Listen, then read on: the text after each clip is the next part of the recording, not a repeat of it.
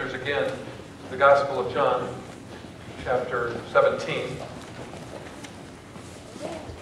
I want to read with you these words again. You heard them earlier, but I want you to hear them again. This entire chapter really is the basis of my series over the next 5 weeks.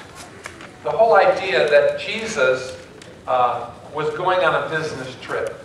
If you really think about it, Jesus had a task. When Jesus came from heaven to earth, it was as if he came for a specific reason. We kind of pick up on that, don't we? We think about Jesus' life being about a lot of things, honestly. I know I do. We learn from the life of Christ, don't we? How to live. We learn how to, I think we learn more about how to treat people with respect and how to love people well through the life of Christ. But if you really think about the purpose of Christ, what was it? When Christ came, he had this business he had to take care of. And so in a sense, we have this business trip, and that's the theme I had for this month. So God the Father has sent his Son. God the Father has sent Jesus the Son, God the Son, to earth for us. So let's hear these words again as he says in John chapter 17. After Jesus said this, he looked towards heaven and he prayed, Father, the time has come. Glorify your Son, that your Son may glorify you. You granted him authority over all the people, that he might give eternal life to all those you have given him. Now this is eternal life, that they may know you, the only true God, and Jesus Christ whom you have sent. I have brought you glory on earth by completing the work you gave me to do. And now, Father, glorify me in your presence with the glory I had with you before the world began. Jesus has a way of saying things simply. But at the same time, when Jesus says things simply, and we begin to read, if you're like me, reading passages over and over again, you begin to pick up the nuances of really what he meant by using some of the most simple words and yet some of the most profound words. And we find this here in our passage again. The words of Jesus. The words of God the Father, the words of Jesus the Son. Look at the Old Testament when we begin to look at who Jesus really was, what it meant to know God. So the idea of knowing who God is was the important thing that Jesus would bring to us. So how do we know God? As it says in verse 3. We look at right at the beginning of Adam and Eve, who it says God knew them in the garden and gave them the things that would cause them to have fellowship with him. It was a pure knowing, as this was their life before their fall into sin. They knew God in a way that you and I never have. Next it was said that Noah walked with God. What an amazing, now whether that was a metaphor or literal, and I believe it is a metaphor, Noah obeyed God. And I have to believe that with Noah, it was a very close relationship, because it was said that there was no one else righteous on the earth. Do you ever walk in dark places and feel like, am I the only one that believes in Jesus right now? You have, haven't you? But think of what it was like for a person to walk the face of the earth, not just your workplace or your place where you're at, like the mall. On Black Friday, did you think that there was a Christian anywhere? Right? And there were, of course. There were, of course. So Noah walked with God. Abraham knew God enough that God sent his blessing through Abraham. God said of Abraham in Genesis 12, he says this, I will make you into a great nation, and I will bless you. I will make your name great, and you will be a blessing. I will bless those that bless you, and whoever curses you, I will curse. All the peoples of the earth will be blessed through you. That was Abraham knowing God. Moses asked God who he was, and what did God tell him? He says, I am the I am. I am the I am, he told him. Just knowing the presence of God was enough, according to God. Even in the fear that Moses had for God, in the burning bush experience. There he was, experiencing a trembling, you know, and of course, even Moses was instructed to take off his shoes because he was standing on holy ground. And we sense that awesomeness, that reverential fear of God. God said to Joshua, as I was with Moses, so I will be with you. I will never leave you or forsake you. And we begin to hear that phrase throughout Scripture, other places. I will never leave you or forsake you. In Joshua 1:5. God knew that King David, through David's anointment through Samuel, when it says, so Samuel took the horn of oil and anointed David in the presence of his brothers, and from that day on, the Spirit of the Lord came upon David in power. In power. Isaiah had an experience like none other in Isaiah 6. You might know this passage. In the year that King Uzziah died, I saw the Lord, says Isaiah, seated on a throne, high and exalted, and the train of his robe filled the temple. Above him were seraphs, each with 6 wings.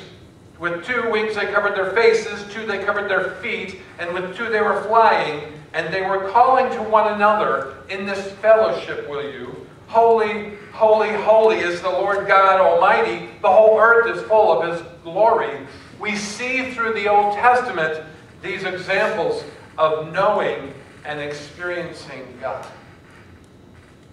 We want to know God. And knowing how to know God is exactly why Jesus came. God wanted to make Himself known to us. Oh, He made Himself known to the patriarchs.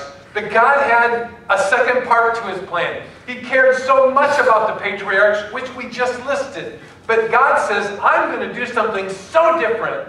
I'm going to send me, my Son. I'm going to send me to the world so that they can see me firsthand. Because I want to be patient with everyone so that no one has to perish. You see, God's patient with us. And so He sends His Son. So Jesus comes to us on a business trip. I tried to dress up a little more like a businessman today. Maybe I should have worn a white shirt. That would really be business. Nice thought, Pastor. Next time. So let's look at what kind of Jesus God the Father sent. With what power did God send His Son? And there are 3 things that I see, particularly in these 5 verses of John 17, that will really help us. So let's look at them together. The first way in which Jesus reveals the Father is simply this. Jesus and God love to play games. Now, I'm not trying to mess with your head a little bit here. Okay, maybe I am. But the first point is that God and Jesus, God the Father and Jesus, they love to play games. Think about this. In the second part of verse 1, it says, glorify your Son, that your Son may glorify you. It's not that eternal life or the death of a son or even the torturous life Jesus would have to endure was silly. That was certainly the game of life, and that was a serious game, wasn't it? We don't take that lightly, but what I see in this verse is a supreme love for relationship. The Father and Son take turns glorifying each other. Jesus says, glorify me that I may glorify you. The Father glorifies the Son by sending Him the gift of salvation to the world. And the Son glorifies the Father by being obedient to the Father. I love that. There's a fellowship between God the Father and God the Son. And that should provoke us from within. It should do something to us to say that relationships spiritually are everything for us. It's about a relationship of love. A few Thanksgivings ago, we were playing a game. Amelia and I were on the same team, my youngest daughter. She was much younger than now, probably about 10 years old, and we were playing Pictionary. And I felt like, because Katie and Judy, Katie being 5 years older than her sister, that we were at a bit of disadvantage. So I was kind of prepared just to play this game and have fun, but I was prepared to lose. And so we sat down to play this game, and of course I didn't say any of that. But being a good dad, I was preparing myself to have fun because I love to win, okay? And so there we were. What I forgot and what I was reminded in just a few moments was that Amy has an incredible love for art. And we began to blow them off the table. We had so much fun. I was with this younger daughter, seemingly at a disadvantage, but Amelia could draw pictures, and I'd say, I know what that is. She'd go, I know what that is. I know what that is. And we had so much fun, and we won that day. And I wouldn't have told you that story if Judy was here in the sanctuary, but no, I'm kidding. We love to play games. I'm just trying to illustrate how much fun, and I know all the seriousness of why Jesus came to earth, but how much joy Jesus the Son had with his Father. We need to recognize that. We need to understand all throughout Scripture just how joyful the Godhead is. Father, Son, and Holy Spirit just being with each other. And they teach us. They teach us how to honor each other. They teach us how to respect each other. They teach us how to cohabitate at moments when you don't agree. You know, what did Jesus say at times in his life? Father, let this cup pass from me. That was a serious moment. Were they in conflict? Not at all. It was loving each other through the most difficult moments of life. It's about caring for each other so deeply that you fulfill your commitment to that person. And how about God doing the same for us? God continually seeks an exchange of love with you, and he wants your love to come back to him. It's not silly. It's deep. And it's abiding if you will let it enter at the deepest parts of your heart. You see, Jesus comes to reveal to us the heart of a Father. You see that? That's his business. So the second way in which Jesus reveals the Father this morning is embracing the authority the Father has given him. Now in verse 2, we see that it says, for you granted him, he's referring to himself. Jesus is speaking in a different way. For you granted him authority over all people. So Jesus the Son knows in his conversation with his Father right now that he has been given this authority and he embraces it. And so Jesus glorifies the Father with the miraculous power that can only come from God the Father when Jesus gives testimony to his miraculous birth. He speaks of that. The miracles themselves, Jesus is consistently through the Gospels telling people, this is the power that comes from my Father. I'm delivering this power that only comes at this point from the Father. The wisdom that is matchless that Jesus speaks with. When we're spellbound by just a phrase that Jesus would say, and we study it and we ruminate in it because we want it to take root in our own heart. The presence of the Father being so important to Jesus that he would withdraw from the masses. He would leave the disciples behind and go up on the mountain to pray, yes, but more than that, to be with his Father. Jesus embraced the authority that the Father came upon him. Jesus glorifies, or the Father glorifies Jesus when the dove comes upon his Son at baptism. Do you remember that? When God provides, when God the Father provides the transfiguration moment, when the patriarchs show up on the mountain, and the disciples are there too to experience this moment that if you think this is just about this moment of God sending his Son, you need to know that there's a fellowship that's broader than that. The patriarchs are in heaven today. Even as we worship here this morning, they're with God, the Father, Son, Holy Spirit. Well, I know there's a lot of debate about where believers are in the in-between and all of that, but But we know that beyond this life, when we breathe our last breath, we are in the presence of the Lord. We're in His care. Wow. How about God's willingness to turn His back on His Son? We don't see relationship there, do we? But we do. We do see relationship. You see, God was willing to turn His back on His Son while His Son paid the debt of sin held against man. There was a willingness to be separate for a moment so that an important task could be completed.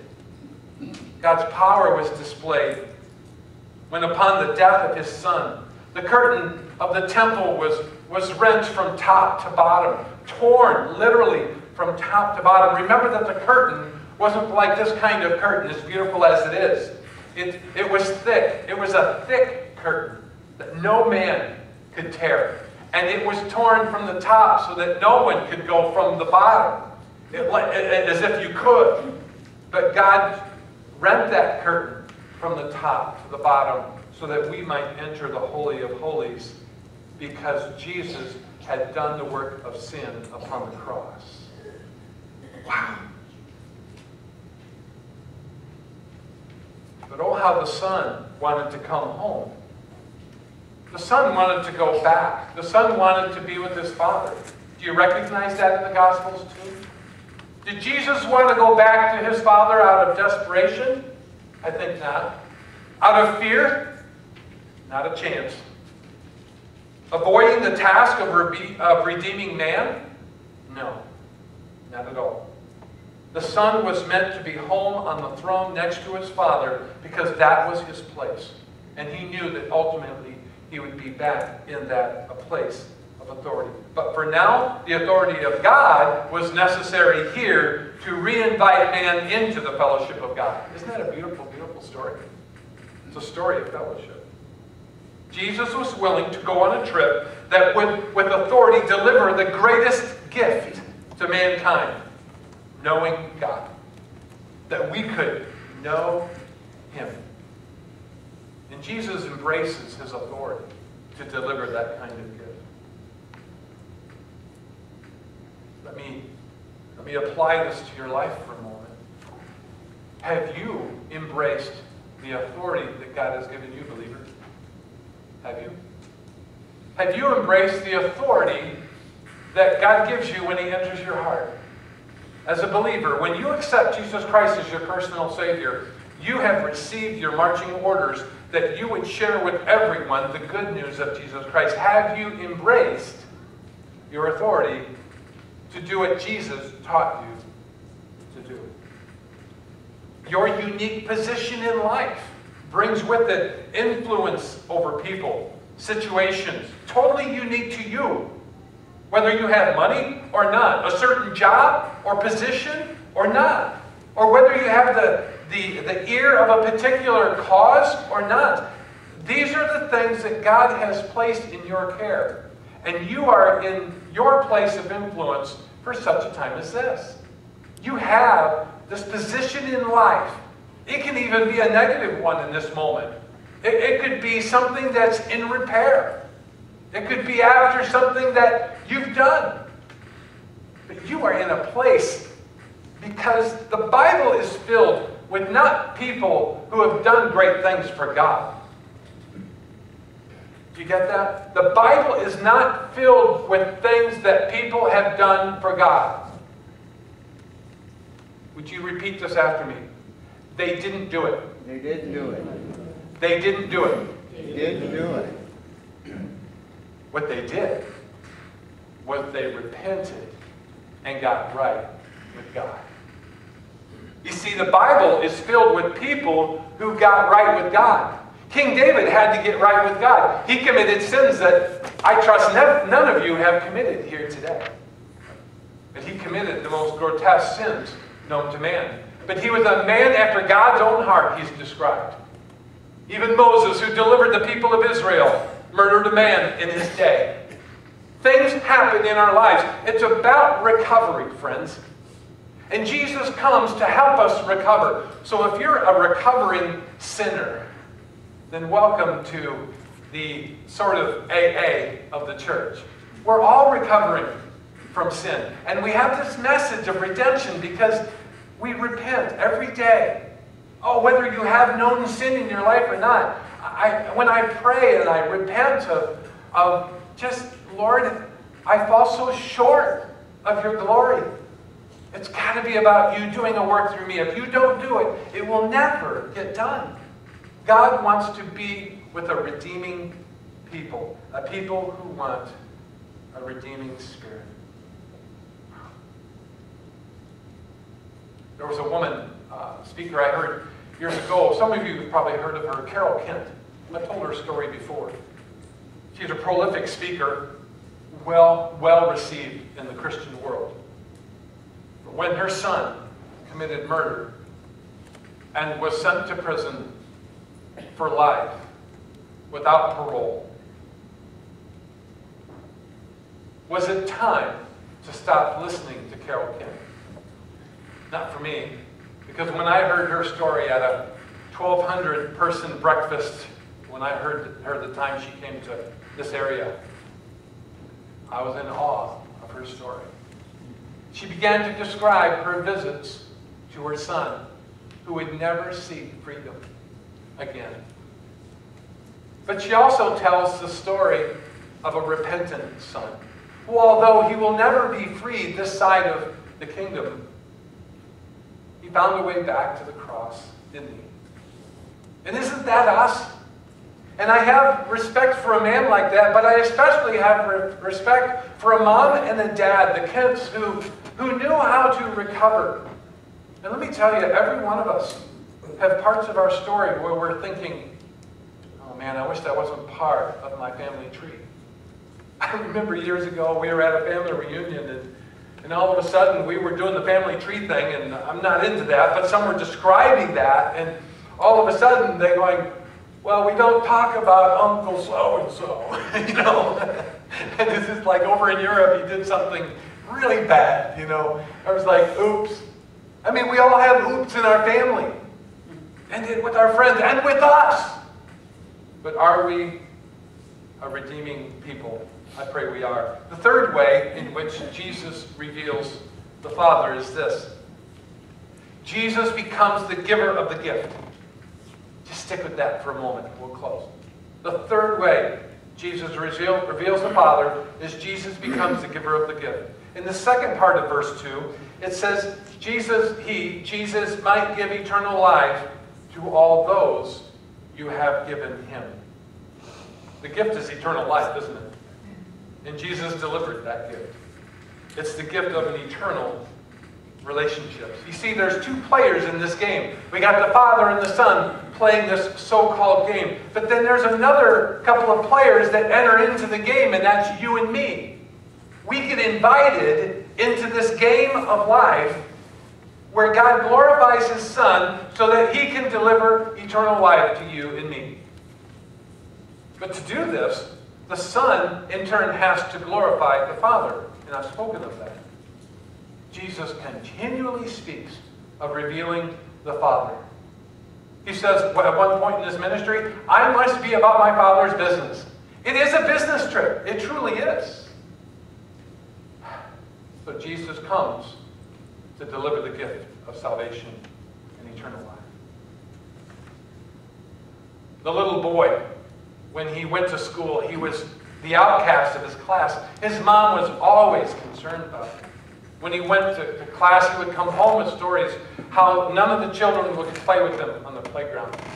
She couldn't figure out why. He was shy and he was withdrawn, but he wasn't a bad boy. And yet he would come home and he was discouraged. One time when it was near Valentine's Day, he says, Mom, I want enough Valentines for my whole class. And so she went and got him Valentines, and he prepared every Valentine card. And he got ready to take them to school, and his mom she was just really worried. She knew that he had a card for every one of the kids in his class, many of them who treated him harshly. She was ready with fresh-baked cookies when her son came home because she knew that more than likely he would not receive one Valentine card in his class. And when he came through the door after school, and she was all ready to take care of her son once again, he walked in and his face was beaming. He was from ear to ear just happy. And she was like, What happened, son? And he says, Mom, not one. Not one. I didn't miss one. He had no expectation of receiving anything, but only in giving. We have Jesus who came, and he had one task in life. He says, I'm ready to give, and give. Wow. Can we figure out how, in this Thanksgiving season, to be givers of life like that? Jesus never lost the sight of the gift he was to deliver. To know God. That all men might know God. Wow. Verse 3 brings it all together for us. Now this is eternal life, that they may know you. Don't miss this, friends. That they may know you, Father, the only true God, and Jesus Christ, whom you have sent. Is there any mistaking that Jesus knows his purpose? He knows his task is to reveal the Father and to deliver salvation to man. What a Christmas message to begin with. That man may know the Father. May we know the Father through the Son this morning. As much as the Father enjoyed the pure fellowship of his Son, he was willing that none would perish. And so he gave up that fellowship for a time to redeem you and me. There are times when God asks us to give up our fellowship at times to sacrifice for others. Are we willing? My God shows us how.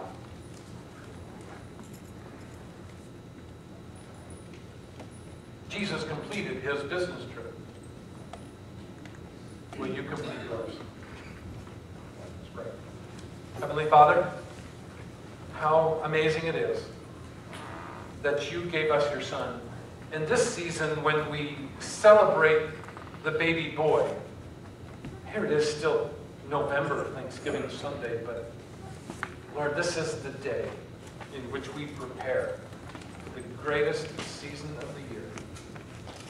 Pray, Lord, that you would help us to be givers of life to others. Help us to love and even reveal you as you have revealed yourself to us. I wonder this morning, is there anyone here that would say, I don't think I understand or really get the gift of Jesus this morning, so I simply close out our time together to ask you, do you know Jesus as your Lord and Savior? The gift has been sent. The Father has sent salvation through his Son. Have you received the gift of salvation? You need to repent. We spoke of this. You just need to give up and say, God, I'm willing to do it your way now. I want your Son, Jesus, as my Savior. I accept him. I will allow him to forgive me of my sins. I confess my sins. And I want eternal life. I want to be in that fellowship someday when I meet my Lord. If you need to do that today, pray that prayer. I just prayed it for you. You pray it your way. Confess, accept, repent, and receive. Lord, I pray for those this morning that might be accepting Christ. Help them to grow. Help them to be blessed in their new salvation with you. In Jesus' name, amen. Would you stand?